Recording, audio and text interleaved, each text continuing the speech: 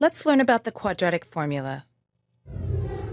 For example, let's use the quadratic formula to solve this equation for x. And here's the quadratic formula.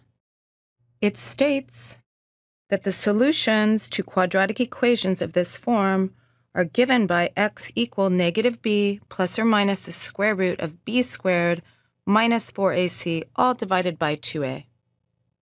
And by the way, this is a direct result of completing the square. And our equation here is of that form where a is equal to 3, b is equal to 1, and c is equal to negative 2.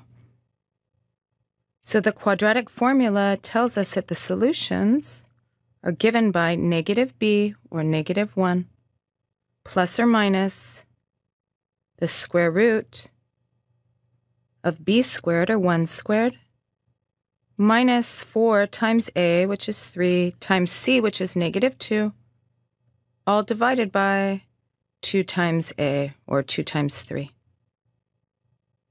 which is equal to negative 1 plus or minus the square root of 1, and then we have plus 24, because it's minus 4 times 3, which is negative 12, times negative 2, which is positive 24, all divided by 6.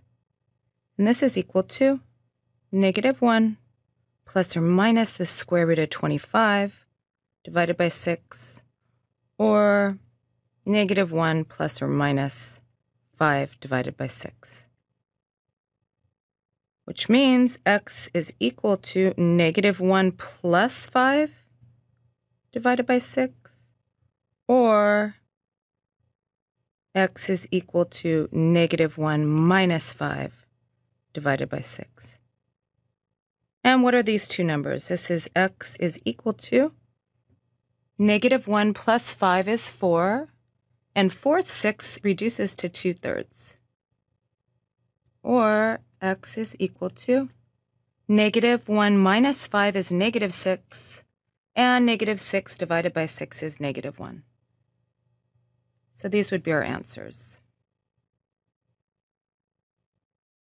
Now, if we weren't told to use the quadratic formula here, we wouldn't want to.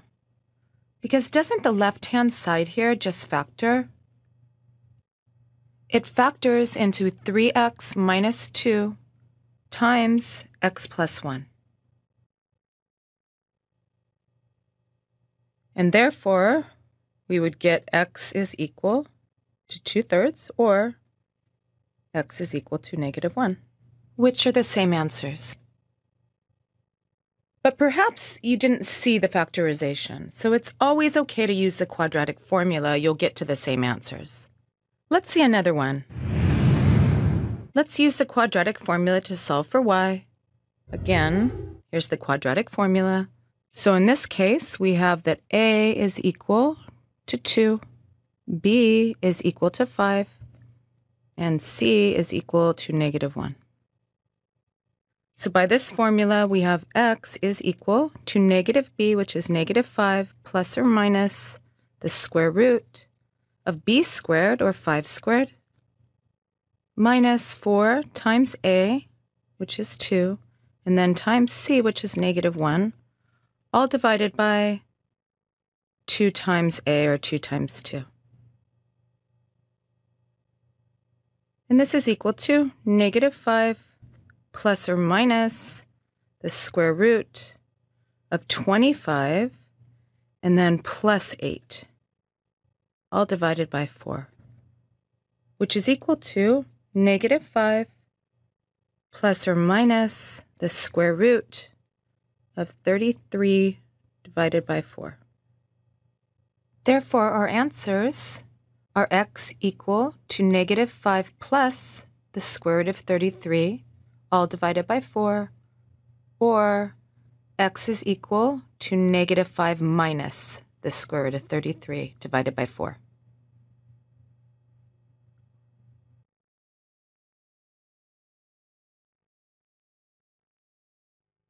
Now, unlike the first example, factoring here would not have helped us. However, we could have solved this by completing the square, and we would have arrived at the same answers that the quadratic formula just gave us. And this is how we use this formula. Thank you, and we'll see you next time.